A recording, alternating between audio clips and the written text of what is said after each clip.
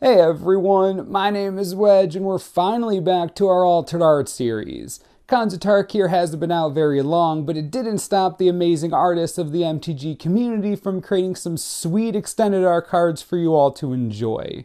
Normally we showcase 3 artists per episode, but for this one we'll be spotlighting 2. The stakes have never been higher. There are no stakes. Sorry.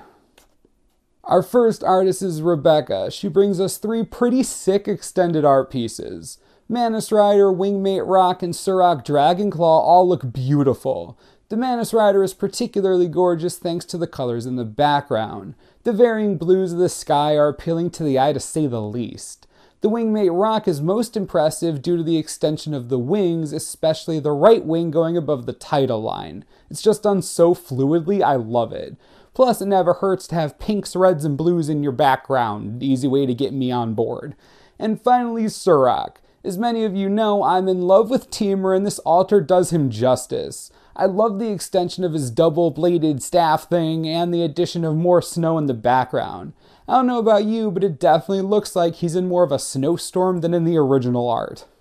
Our second featured artist today is Grey Ghost Altars. Their first altar is a butcher of the Horde, the current Mardu monster. 2 things stood out to me. First, look at that wing extension on the left side of the card. It's magnificent, seriously good stuff. Second, the extension of the landscape around the entire card is done really well. A lot of people may overlook it, but it's not easy extending craggy surfaces with tons of little bumps, nicks, and shadows. It takes a lot of skill. Props to Grey Ghost. Their second altar, and one that we all knew was going to happen sooner or later, is an extension of the Bear Punch card Savage Punch. While there is no alteration to the art itself, that actually makes me like it more. Why mess with something awesome?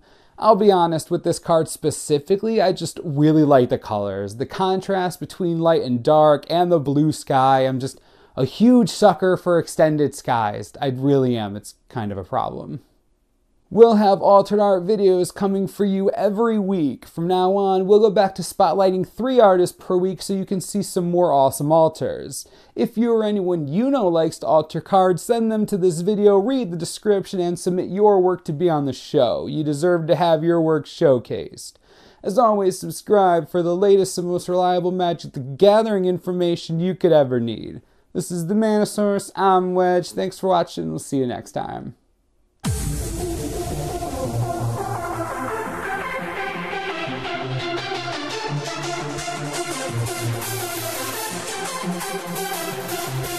What?